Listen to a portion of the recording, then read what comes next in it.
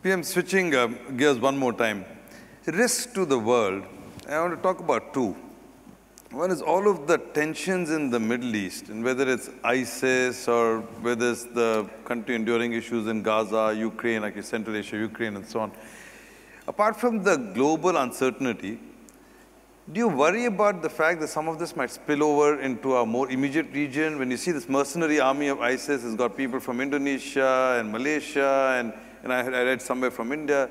Is that something that worries us? Yes, it worries us. Well, it can hit you quite unexpectedly. Ukraine, you never expected would hit a Malaysian Airlines aircraft. It could have hit anybody else's aeroplane. So suddenly, you have nothing to do with it, and you are drawn in. ISIS, if it were a matter of mercenaries, well, I think that's manageable. They are motivated by money, and they don't hate the world. But here it's not mercenaries. These are people who have a completely perverted view of the world, of the ultimate things in life, and are prepared to die for it.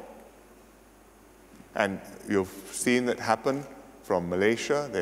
They say they have several dozen Malaysians in Syria fighting. One has actually perpetrated a suicide attack and killed himself. The Australians have people there, dozens. And they have had an Australian who killed himself in a suicide attack. The Indonesians worry about this considerably. So President Yudhoyono has been making very strong statements against ISIS in recent days and proscribing it, which for a leader of an Islamic country to do, and to do with such conviction, shows how seriously he must take this.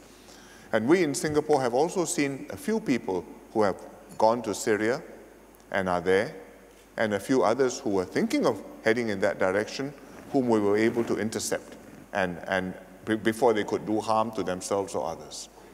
So we take it very seriously. It's part of being a globalized world. How do you know about it? Somebody may have told you, or maybe your Facebook friend. How do you find out more? You search the jihadist sites, any number, and you get material circulated, some real, showing bloody things happening, some fake from other wars, but associated, and you straight away attribute the worst deeds to the people you think as your enemies. And then you are drawn in. It's not going to turn the world upside down, but it can cause quite a lot of harm.